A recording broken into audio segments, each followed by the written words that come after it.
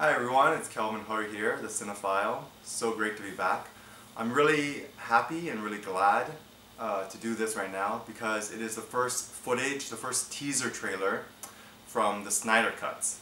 So I'm very excited and I want to do it right away and then I'll have my reaction afterwards, okay? Alright, so I have my earphones right here.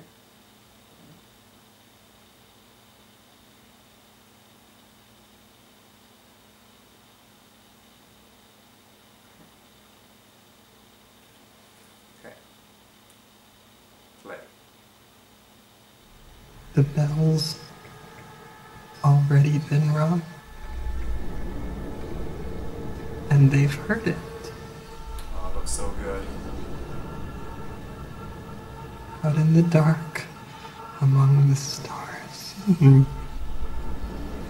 Jesse dong, Eisenberg. the god is dead.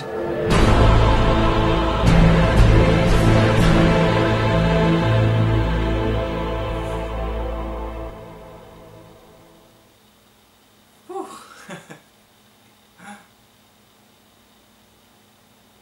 Okay, so that's what I imagined. It's 30 seconds long. I think less than 30 seconds of actual footage, so that is a teaser. The definition of a teaser. No Superman yet. I'm a big Superman fan. But yes, it looks good. It looks great. It looks cinematic. It looks very... I don't know, it just looks very clean and cinematic and well shot. And I hope we get more of that. So that was already, I think, with Diana, Gal Gadot. That's a new scene.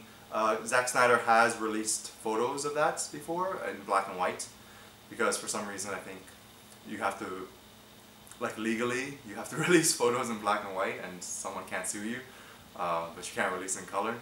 I think that was a stylistic choice by Snyder.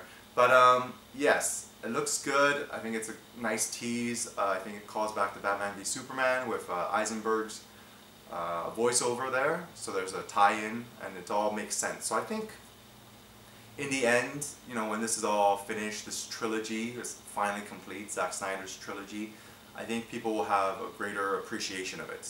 And Man of Steel just celebrated its 7-year anniversary, pardon me, 3 days ago?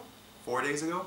And there's quite a bit of love for that film, and I think that has aged like fine wine, really. It's, you know, it's not that the film has gotten better, but people have appreciated it more. And I think to a lesser extent that will happen with Batman v Superman, and once Zack Snyder's Justice League comes out, the Snyder Cut, then we'll have this trilogy that makes sense and that follows through and has a good conclusion. So from what I saw, it looks good. It's very short. The music sounds great, very epic. Gal Gadot looks great. It's well shot. Her acting seems good. I like the voiceover, and then that little shot of I don't know if I'm pronouncing it correctly. Well, it's Darkseid, but it's Euxis when he was young, like when he's like only a few hundred years old, because I think he's thousands of years old. But yes, it looks good.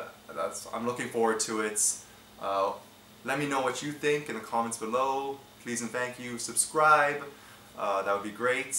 I think it looks really good and epic and dark, and yeah, I can't wait to see more. I think there will be a probably 1 minute or 90-second trailer at DC Fandom, which is happening in August.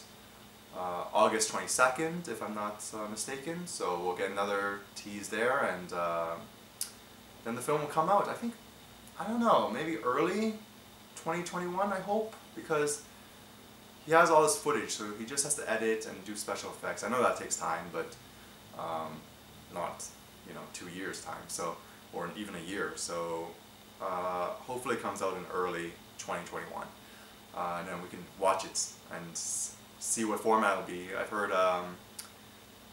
it's either going to be a 4-hour film or 6 episodes. I think it's going to be 6 episodes. That just makes sense for HBO Max to get more subscribers and to make more money.